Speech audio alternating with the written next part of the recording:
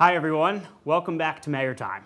Today I have with me one of the foremost experts of Patek Philippe in the world, John Reardon. John, thank you so much for coming on. It is such a pleasure and honor to be here. Thank you so much. Yeah, first time we got you down to Watchbox headquarters. Finally, and I have to say, I just had a tour and my eyes are just like, I'm blown out of the water of what you're all doing here.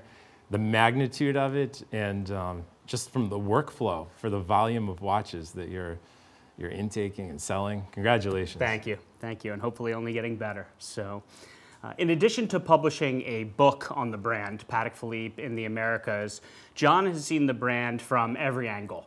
He worked for the brand at Henry Stern Watch Agency, he worked for an authorized retailer for the brand, he worked for an auction house, Christie's, and now he runs his own business, Collectability, where he sells Patek Philippe watches and accessories. So there's probably no one better to offer their insight on how the brand has changed over the last several decades and where it may be going moving forward. So let's do it. All right. Thank you so much for the kind words, and I look forward to getting into this conversation because I hear there's some tough questions coming my way. Yes, this will be fun. So how has perception of Patek Philippe shifted over the last 20 years? Wow, after I joined Patek Philippe USA, Henry Stern Watch Agency, that was in January of 2001, it was a different world. So I'll go back into my mind of what it was like in 2001. It was a different time. And this was pre-September 11th, and the watch market was sizzling along, but not like it is today. And I remember myself and Kevin Unger, who you know, who's at Henry Stern Watch Agency to this day, we were the two sales reps, and we would canvass the US, visiting all of the retailers, offer training seminars, and offer balance inventories. But ultimately, we were there to sell Patek Philippe to the doors, as they were called. Now, there are some retailers, such as Gotberg, who understood what Patek Philippe meant, and for generations, Patek Philippe was part of their DNA in the United States. But there are other retailers, I'll tell you, who did not get it. Most of them are no longer selling the brand. And that was the toughest part of my job. I don't want to name any cities in particular, but there were places I would go. You'd be doing a sales call, and you'd sit and wait 2 to 3 hours for the honor to meet the store owner, with the goal of getting their inventory up to 20 pieces, 20 Patek Philippe's in stock. I was literally begging for them to buy at wholesale 5711s, 5065s, 5066s, and I was thrilled if I could walk out of the store with an order of 3 or 4 watches. Wow. As a sales rep. So in short, this is a good segue of what it was like back in the day. It was very different. Right.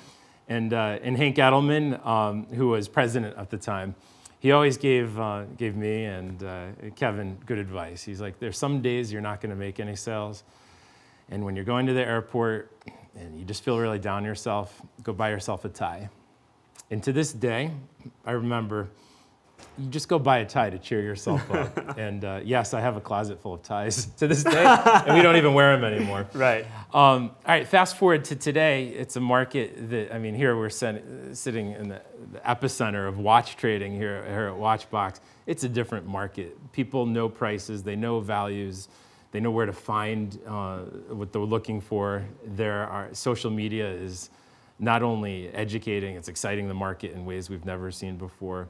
And Patek Philippe in particular is just experiencing a renaissance that I don't think the brand's ever had before. So in short, it's a whole different story. The bookends of these 20 years, it can't be underestimated, and it would be a good book someday. That's for sure. Write another one. Yeah, I mean, I remember when I first started, when I had the honor of carrying Patek Philippe 2007, I would have said that the face of the brand was a 5970, a perpetual calendar chrono, precious metal on a strap. And now, today, for better or for worse, I would say the face of the brand is the Nautilus. And there are so many other incredible offerings that the brand has, whereas some other premier brands really only have one model. Patek has so much more to offer, but segues nicely into my next question for you, which is, do you think the popularity of the Nautilus and Aquanaut has transformed Patek's identity, much like sports models have transformed the overall watch market in recent years? Wow, your second question is a tough one. This feels like I'm in 2020 right now. So in no way do I want to criticize the amazing success of the Nautilus and the Aquanaut. But I very clearly want to say, in my personal opinion, these two watches don't represent what Patek Philippe is all about. Patek Philippe is not a mono reference or mono family type of brand. We think of other companies, you think of their signature watches, and that you think of AP, you think of Rolex. You know what they make and what they're all about.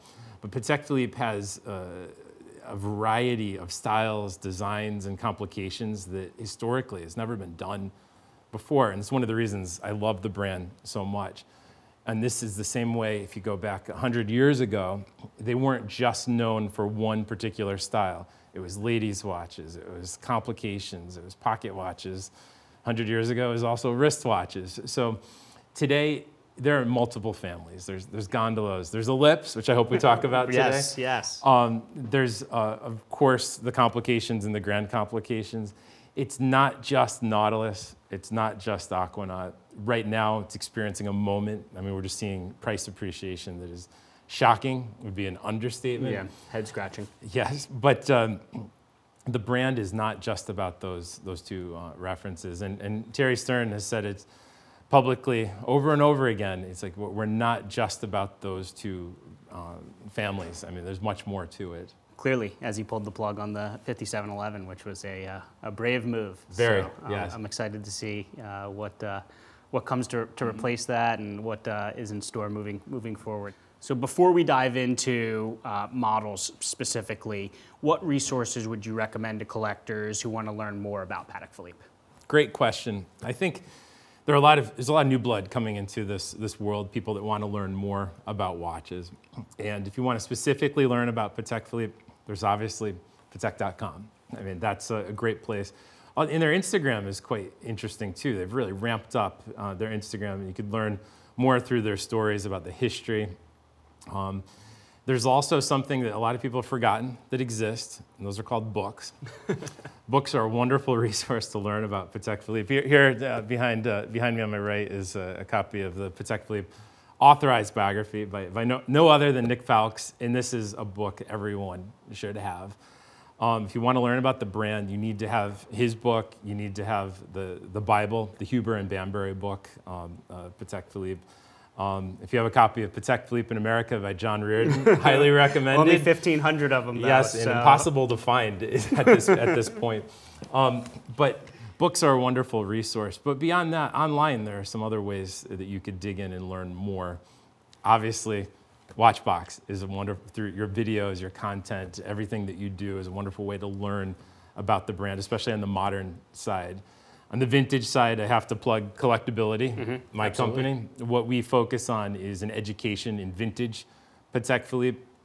So there are a lot of people that want to understand, okay, what's the story of pocket watches? What's the story of buying a piece from the 19th century? How do I buy my first Ellipse? Or can I actually buy a Patek Philippe under $10,000? I mean, that you can go to my site and you can learn about those questions and more. And I like to uncover the secrets of the brand from the past by interviewing people that have worked for the company, watchmakers that still to this day do some amazing work for Patek Philippe, and that's what Collectability is all about. One warning about where not to learn about Patek Philippe. I have mixed feelings about Instagram. There are certain places on Instagram, such as, I'm just thinking of some wonderful places to follow, Horology, Ancien. I mean, this is just an Instagram everyone should follow. It's literally an education in collecting watches. There are other, I mean, you have to just be mindful, and that a lot of people are trying to sell you something on Instagram all the time. Now, if you're Watchbox or Collectability, obviously we're in the sales business, but we're also in the education business. There are a lot of people that are putting misinformation out there just to sell you what's in front of them, and then life moves on. So just know where your information is coming from, dig deep, and always fact check from multiple sources. So that's how you learn about Patek Philippe. It's a community, and there's so much you could learn just by speaking to people, visiting auction houses, and my last point, I have to bring up the Horological Society of New York. If you're not a member, absolutely want to join, take their watchmaking classes, watch their lectures. To truly understand Patek Philippe, you need to understand independent watchmaking today. You need to understand what other brands are doing, so you can really compare and contrast and collect what you love. And that's the beauty of the HSNY. It's not set in a certain time and place. It's all watches. It's all things horological. No, that was great. I mean, some people seem to forget that you can't believe everything you read on the internet. While there's a lot of incredible information, there's a lot of falsehoods out there. So, be careful what you trust and validate. Absolutely. So, let's get into some specific watches now. We have some cool pieces out here. What pieces would you advise Patek Philippe collectors to buy in today's market, both current and discontinued, and which pieces would you tell them to consider selling if there are any? That is another tough question. That's borderline a gotcha question, but I'll do my best. Everyone's heard this before. You have to buy what you love. Buy something that you've studied. Buy something where you understand the market. Buy something that you want to wear. Because no matter what happens, you're going to at least have the watch at the end of the day. I am horrified that I'm seeing a lot of collectors that I love and respect so much, that are talking about values first.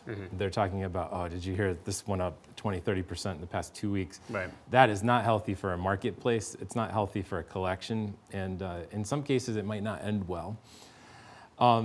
If someone, all day long, people are contacting us, asking advice, asking that question, what should I be buying? What should I be selling? And I really listen to them first. I want to understand what they're in it for. And if it becomes a conversation about money, the conversation's over with me. I'm just not interested in having a conversation speculating what reference X is going to be worth in 1 month. Nobody knows. A year ago, if you asked me where 5711s would be today, I would have laughed if I knew, if I had a crystal ball to see the reality.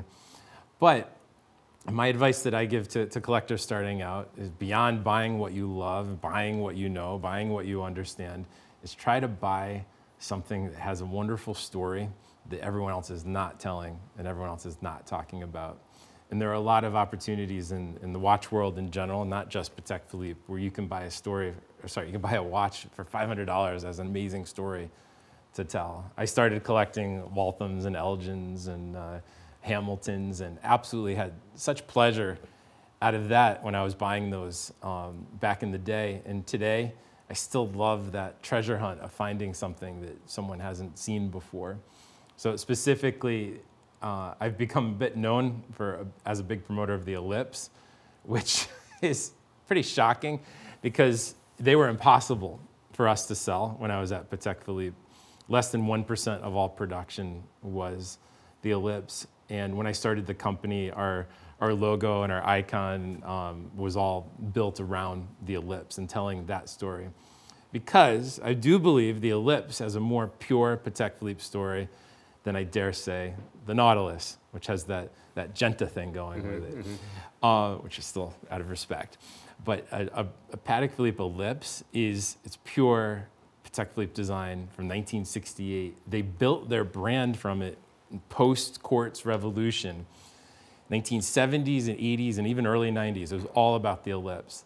And this is something that I think now people are only rediscovering. And sadly, Ellipse prices are starting to not skyrocket, but they're beginning to go up. As they should. They should. They were one of the best values for sure. I mean, I love the 5738, the more contemporary case size. I mean, that watch is awesome. I would love, and it's a fraction of what in platinum, or in rose with the black dial, a fraction of what a steel sports model is going for in the secondary market. So I think that's definitely a good value. The Ellipse is a good case study and it doesn't have to be your thing, but every one of us can find our own ellipse of something that what we love that we want to dig deep. And whether that's pocket watches from the 1870s, ladies' watches from the 1950s, or maybe just men's time-onlys, like these amazing rectangular cases from the 40s and 50s by Markowski, who was one of their greatest case makers. There's so many different rabbit holes to go down. I just really encourage collectors to make your choice, master your market, and then build the most amazing collection you can. And it could be 2, 3, 4, 5 pieces. It could be hundreds of pieces. You'll still be able to have that same pleasure at almost every price point. Right. I know we were just talking about the market sum and values, and you know, you have now a 5711 1R trading at around the same level as a 5370p, which, you know, I mean, 5370p, yeah, I mean, you know, I do think there are inefficiencies in the Patek market specifically. I mean, a 5180 here, skeleton dial piece, where we were saying, you were like, you're asking how much for that? Like, you know, shocked at how low it was, you know, for precious metal, white golds. They, you know, I don't think they've done many skeleton pieces ever. And, you know, again, a fraction, or less than half of a 5711 steel. So there are definitely values inside the line when, you know, things are going for crazy prices, largely sports models. So. And I think for new and veteran collectors, you just answered it better than I could. It's all about dislocations in the marketplace. There are many market segments within Patek Philippe that you can buy. They're just logically based on supply, demand, workmanship, the story, condition, completely disconnected from what other pieces are bringing in the marketplace currently. And the higher that I see Aquanauts and Nautilus go, I think it's going to help like rise the tide for everyone. And that's exciting to see that happening in the marketplace. It's still early enough, I think, to get into the world of Patek Philippe without being priced out. I speak to some people, like their first watch they want is a 5167A. It's quite typical. Right. I don't recommend that as your first watch buying today at secondary market prices. I mean, because you could build a whole collection of other pieces from a different period with that same amount of money that is just completely incredible. It's really crazy. You know, I remember the days when that was a $13,000 watch. Yes. You know, now creeping on 100, insane. But talk about this watch, John. I think this 5089, which is a really, really special piece, came out as part of the Grand Exhibition in New York. Yes. Marquetry piece, wood.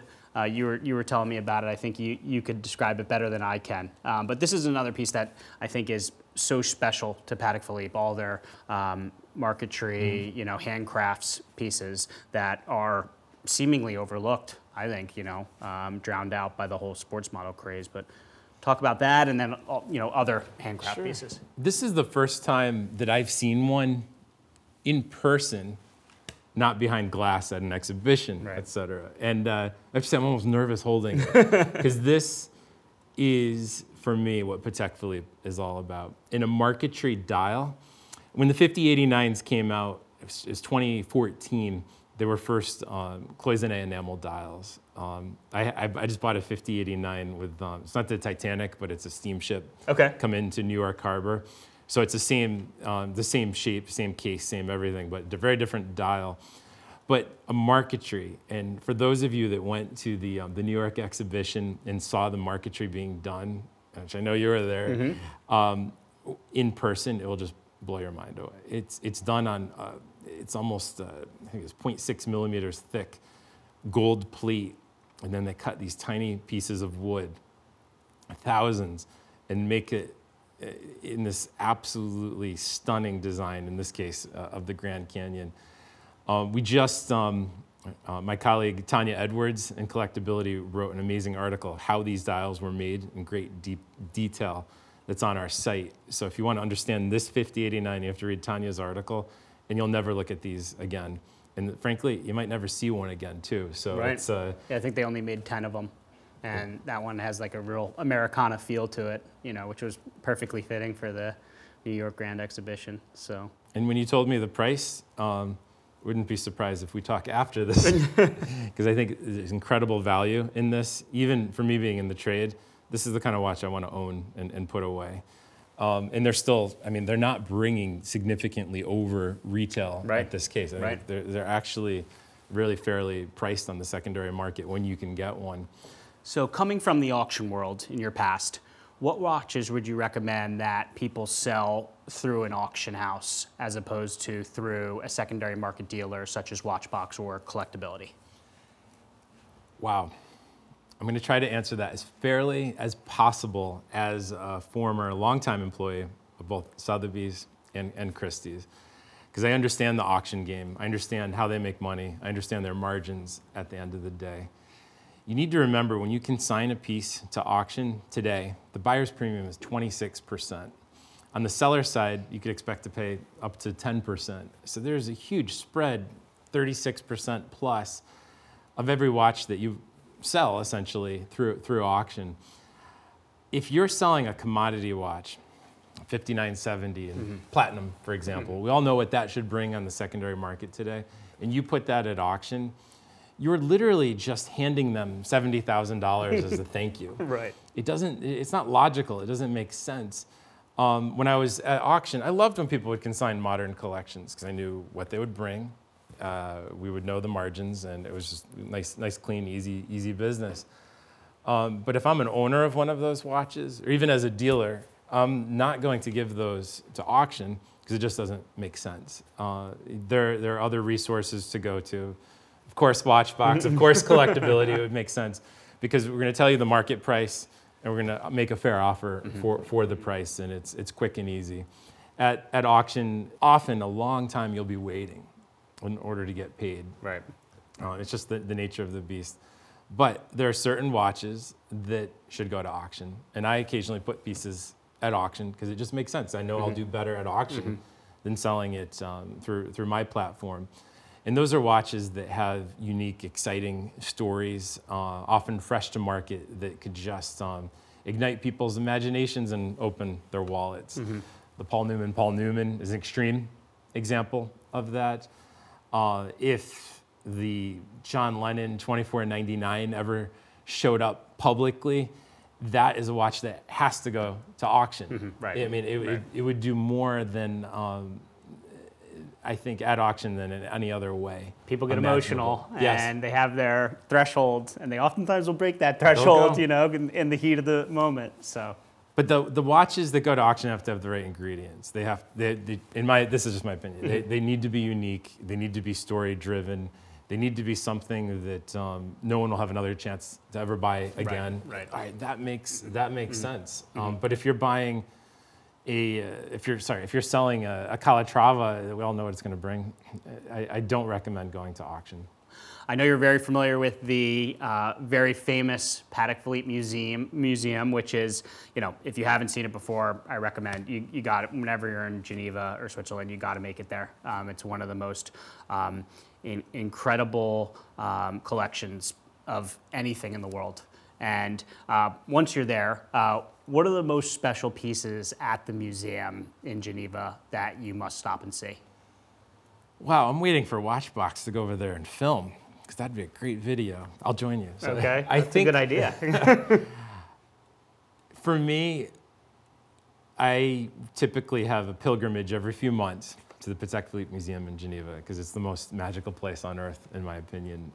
It's killing me. I haven't been there in a couple years because of COVID, but I can't wait to get over in the spring. I do my normal rounds when I go and pay homage to my friends in the museum, friends being the watches. So what's so incredible about the museum is every time you go back, you find other surprises. For a first-time visitor, obviously you're going to go to like the Graves and Packard case and see some of the most famous watches from the history of the company. You want to go to the Grand Complication Room and see chronographs and perpetual chronographs that will just blow your mind. But there are off the beaten paths in the museum of places and watches that you just need to see. And one, which is, I think, often neglected place that you need to go, is the library. You have to understand, like, well, you know this already, but one needs to understand that Patek Philippe wasn't built in a vacuum. It's from a history of horology that dates arguably back into the 11th and 12th century. The books are what really hold the secrets of what made Patek Philippe what it is today. So I always remind people, it's like, go to the library, just read the spines of the books, write down certain books that intrigue you. You could often go home and buy those on Amazon or even on eBay. Maybe not some of the earlier pieces, but this is an important part of the museum that's often neglected and forgotten. But after you go to the library, and I always like spending some time there are 2 Nautiluses I could think of in the museum, and nobody talks about one of these watches. I'm writing an article about it right now, so I'll give a little teaser. Okay. We're all talking about Elon Musk and SpaceX and the whole space race, but forget about that. Let's talk about the first Patek Philippe in space. That's interesting to me. Yeah. Specifically, let's talk about the first Nautilus in space. The story gets better. Digging deeper, the first reference 3800, line 1JA in space. So a 2-tone Nautilus with a white dial went up in 1992 on a Russian ship, one of the Soyuz missions, and it's now at the museum. Nobody knows it, nobody talks about it, nobody knows the story. So that'll be on my site soon. So That's really, awesome. Really excited about that. That is super cool. And it's amazing, there's so much interest in two-tone all of a sudden, too. Yep. Total side note. When you're in the museum, also go check out coin watches. They have an amazing case of coin watches. Look at the ladies' watch case. It just blows my mind of the architecture of 1940s and 50s ladies' bracelet watches. And Yeah, this we is have a good one segue. here. Yeah, might as well, right? Here's one from the 70s. I mean, look at this chain mail link. These, what's the reference of this? 4151. 4151. This was one of the more beautiful bracelets made by Akofe, which is a great bracelet maker for Patek Philippe. You have this a lapis ellipse dial, which I love, made by Stern Frere. And these are so reasonably priced. I'm going to ask you after the meeting what this is, what you're asking for that. I mean, this is stuff that I absolutely love. I mean, I'm wearing, these are both from 1974, a great year, I hear. That is a look that is quite exciting for both men and women. So leaving the Patek Philippe Museum, which is a wonderful question, there are some books that you can buy on the way out, which I highly encourage. There's the catalog raisonné of the museum, so you can see all of the pieces that are in the museum, if they're still available. That is an amazing book, because you could literally visit the museum at your leisure. And one other plug for the museum I have to bring up, Dr. Peter Fries, the curator, developed this amazing way to visit the museum with an iPad. So it's actually like a personal tour when you're going through the museum, which even for me, it's like a new level of engagement, which is, I love having a tour guide, but having the resource to dig deeper, look in movements. I mean, you could literally like play with the watches while you're walking through the museum. I'm a kid in the candy store there, and I know a lot of your viewers are too. Yeah, I've been there several times, and you can go an endless amount of times, you know, because like you said, you always see something new or pick up something, and you get a real feel for the history of the brand that is just, you know, really in a league of its own. And I remember one year when I went there, the 5170J had just come out, and I saw a Pulsations chrono, which made when probably 50s or 60s, and I was like, you know, there it is. Like, connects. there's all, yeah, exactly. The 5212, which was designed off of a watch back in 1950s, I believe it was, too. So there's oftentimes a reason behind what Patek Philippe is doing today when looking back at their rich history, and that's why they have so many things that they're capable of doing moving forward. So Thierry Stern can say confidently, I don't need to lean on the 5711. We have a lot more to offer, you know? Yeah, and when you go in and you don't see a room full of Nautilus, it kind of opens your eyes. And because when you go to the museum, I know you felt this, you literally feel like you're going into the Stern's living room. I mean, you're being welcomed by the family into a very like personal space. And that's what's so beautiful about it. It doesn't feel like you're at the Met or like a larger museum. It's like, it's very personal. And I even understand Thierry's mother, Mrs. Gertrude Stern, she designed the aesthetic of the museum, from the carpet to the drapery to the bird's eye maple, everything. So this is something very personal. And I had the opportunity for the Patek Philippe magazine, or with the Patek Philippe magazine a few years ago, to introduce and interview for a few hours Mr. Philippe Stern. And we spent an afternoon, I just asked him all the questions I wanted to. It was a dream come true. That had to be awesome. It was really, it personalized the museum to what it means to him. Because this is his personal collection. Right. That's what people forget. He's a collector, first and foremost. So I have a loaded question for you on this one. I'm really, really interested. A couple more loaded ones too. So you've done well so far. Thank you. How are Patek Philippe collectors in their 20s and 30s different from Patek Philippe collectors who are, say, 50 and older? Wow. I'm not in my 20s and 30s, and I'm not in my 50s or 60s yet. So I feel like I'm right in between. So I'm going to do my best to answer that. Look back and look forward. I still remember how to use a typewriter and a phone that was corded. Yet I could also still navigate my way around Instagram and blockchain. So I'm going to answer this as a guy in his 40s, the best that he can. In short, there are different philosophies at play. Younger collectors often are thinking of value first. They're thinking of monetary value. And I respect that. It's like, okay, I earned 10,000. I want to put my 10,000 in some place where I'm not going to lose. So I think there's a lot for younger collectors, decisions driven by social media, what their friends are wearing, and it has a lot almost to do with like social acceptance. Right. But I have to say, everyone grows out of that really soon. As soon as they buy a watch that resonates with them and connects in a personal way, a watch that they bought for a wedding, which is becoming a thing, by the way. I'm noticing more wedding watches than ever before. Yeah. And I love that. Yeah, I do too. Bring back the sentimental aspect to some of these pieces. Because people they want to have a watch to celebrate an event in their lives. Right. A marriage, I can't think of one bigger than that. A birth of a daughter or a son is another wonderful thing. So we see people buying watches around that. I love when people have twins because then they buy two. So you see this happening more and more. Again, I'd say with collectors generally in their 20s and 30s, also 40s. For collectors in their 50s, 60s, 70s, and beyond, these are ladies and gentlemen that know exactly what they want. They know the market. They often are not buying what everyone else is buying. I have some collectors who are just so hyper-targeted on 1920s Patek Philippe with Murat-style enamel bezels. Like, that's their thing. Others that just want to have Patek Philippe clocks from the 1960s and 70s. I have some collectors on the high end. They just want particular 2499s to fulfill these like fantasy verticals that they're putting together, which would be like my dream collection. Right. So there's something for everyone at all price points.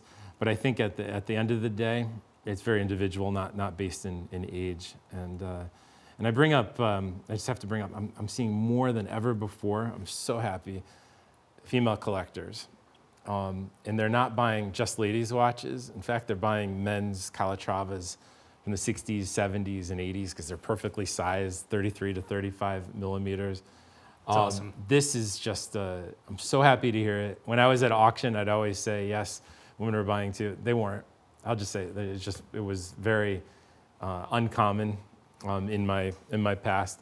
Now it's incredible. Yeah, I think pocket watches are making a bit of a comeback. I know you've brought with you some cool ones. So talk about some of these cool pieces that you brought with you. And one of the joys of pocket watch collecting, and I was just in Miami for the Miami show and bought a lot of pocket watches. I had so much fun. And this is why it's one of the few parts of collecting where you could still have true treasure hunting, where your knowledge can be one step ahead of the dealer you're buying from. And this is what's so much fun.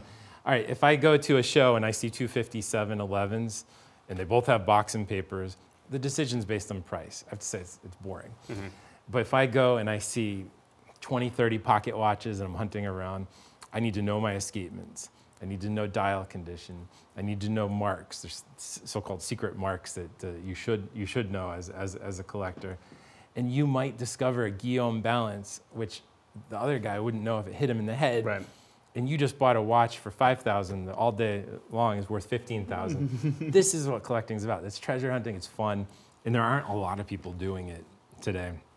On the sales side, there are a number of people buying. I mean, I have to say the collecting community has really embraced pocket watches, and the most common question I get is like, oh, John, I'd love to have a pocket watch, but what the hell do I do with it? It's a good question, and I'm gonna show you what you do with it. You put it on your desk in front of you, and you have a piece that you could put on a really cool 19th or early 20th century stand, and you have a desk clock. I think other people, such as myself, if I'm going to an important event, I always wear a pocket watch if it's a wedding. It's just something that's kind of fun. When everyone else is showing off the hardware on their wrist, you could take out your pocket watch, and for $15,000, you have a better story to tell. Right, So, right. You could get a chain too, right? Yeah. Put it, Nice, you know, in your pocket. nice fob. Yeah. And amazingly, I'll just ask your tailor to put in a watch pocket, and you can take out your watch and wind. I mean, just listen to the sound. I mean, Awesome. that's what Love it's it. all Makes about. you want to close your eyes. It's something soothing about it. So what we have here is, I brought 3 pocket watches. This one we were just looking at is from circa 1900. It's a chronograph. So you can imagine the original owner would have been timing his horses. This is before the day of cars, so most likely be timing his horses with that. Then I have 2 pocket watches from the 50s. I have a platinum reference 600 with the Black Star and Frost retail signature, which is just beautiful. It's a mint watch from, it's like 70 years old. And then I have this little 752, this little gilt dialed watch with its original papers. And this I've never seen before. This is a certificate book from circa 1950, which tells you how to care for your Patek Philippe, offers the warranty. But you'll see it's not just from Patek Philippe, it's also from Montgomery Ward, the Chicago retailer, catalog seller. And this is like before the days of Sears taking over the world. So it's fun to see how Patek Philippe in America was distributed at that time. It wasn't just your high-end family retailer. They were going to the big box stores of the day. It's like finding a Patek at Costco. So. Right. Yeah, I love seeing co-branded pieces like that. I mean, obviously now all the rage is Tiffany, but there are lots of other co-branded pieces out there that are, you know, overlooked, that have a really cool story behind them. So those are awesome. So I have to ask you, you know, you have a bunch of Patek branded items here, obviously, watches, lighter. What's the story with this? You know, I believe it says Rolex on it as opposed to Patek. I think I do see Rolex on the dial, and I have to admit I'm not really known as a Rolex specialist, but this is quite special. This is a 1970s desk clock from a Rolex bench, official Rolex bench, believed to be in Switzerland, because we've seen these appear a few times before. What people don't realize is the movements of this subsidiary clock system are tied to Patek Philippe master timing systems. Famously, or no, actually I should say, I wish it was famously, years ago, when I was always had this great relationship with Hodinkee, and years ago I used to write quite a bit, and I wrote an article titled, "Who's Your Master?" And it was about these. It was about Patek Philippe clocks made for Rolex, because it really just captured my imagination that the Rolex watchmakers who are timing their chronometers to a clock that's a Patek Philippe based system. I love that. I mean, there's a lot of romance. I mean, this green, it's clearly Rolex. These clocks or these subsidiary clocks are really cult collectibles. They show up at auction, people go nuts. And I finally chased one down, and this is the one I keep in my desk, in my office. And it's my homage to Rolex, a brand that I love, but my first and only love is Patek Philippe. I'm going to end with, I think, my most loaded question. So, what do you predict Patek Philippe will come out with at their very first appearance at Watches and Wonders next month? Well, I'd be thrilled if they brought back lighters. I think a Patek Philippe lighter would be quite fun, but that's not going to happen. Yeah. I honestly have no idea. I can hope what they're gonna build on annual calendars. I'd like to see them do more with annual calendars. Well, they discontinued a bunch of them, right? It's the 5146s, 5396s, so it would make sense. It would be logical. Right. And I think the so-called small complications make sense in a big case. So I think we'll be seeing that. I'm curious where they'll be going with sizes of watches. Will be getting a little bigger, a little smaller. I'm seeing in my business, and you probably are too, that people are more accepting of smaller sizes, Big time, especially men wearing smaller watches. I mean, 33, 34 millimeters, no problem. A few years ago, it wasn't much, people weren't embracing it as much. But the brands just keep getting bigger and bigger. So I think we're moving away from the hockey puck generation. Right. So I'm hoping to see smaller case designs. We're all hoping for a new Nautilus. We'll see. Right. Back to that point on Instagram, I don't believe what I read on Instagram, but it'd be fun if some of those rumors were true. You think they would ever do a different metal right out of the gate, like titanium? For example. It would be nuts. It would be. Earthquake. It'd be fun. It'd be fun. I would like to see that. I think it would make sense. It's a classic, Patek Philippe has historically fought fire with fire. So if they saw a lot of unique dials on the marketplace, like we saw showing up at auction 10, 15 years ago, then they released even more unique dials, like for the Saatchi Gallery London exhibition. And that not destabilized, it just kind of ignited the market. But Patek Philippe's very aware of what's happening with the Nautilus. So I think their next move will be quite logical. I have my personal guesses, but I'll keep my mouth shut for now. Yeah. So fingers crossed. It'll be very interesting, that's for sure. Something that I think is cool is I don't think that Thierry Stern is scared of taking risks. Obviously, he could have ridden out the 5711 for many more years. I mean, stronger than ever. I remember when he came to Philadelphia and we had an event with him, he says, I'm coming out with something in steel that I'm sure is going to do really well. And it was the 5960 in steel, which, that was first came out in platinum. There was something, and it was like, oh, and at that time, sports models hadn't taken off yet. So it wasn't, a sure thing like it would be now, right? Anything in steel when you switch from 5905 to steel. And it wasn't like overwhelmingly popular. I mean, it sold well, but it wasn't like gangbusters. I actually think it's one of the better values now in the market, It's true, but the secret's out over the last few months. Yeah, exactly. But still, there's room to grow there with the 5960s. But there's so much they're capable of doing, like we talked about, going back into their archives. And I believe that they've held back a lot of watches. I know at the last Basel, that was 2019 when the Singapore Grand Exhibition was later that year. So I remember hearing them say how they had a bunch of different models lined up and production was like, are you kidding me? Like, how are we going to come out with all these pieces when we have to make the pieces for the Grand Exhibition? And then COVID hit in 2020 and then, canceled Basel World again in 2021. So they've had a lot of time to prepare for this one. So I think this is going to be a really, really good one. There's just endless opportunities on what they can do, and I'd love to see a new world time, that would be nice. It'll be interesting to see what they do 5930, whether they do a world time chrono, but it'll be exciting, that's for sure. So, John, thank you so much. It was just great hearing about your experiences and getting a glimpse of some of your knowledge. To get more, go to Collectability. Super nice guy, and who will share his knowledge with anybody. And it was a real pleasure. So I really appreciate you coming on. Thank you, George. It's been an honor. Thanks a lot.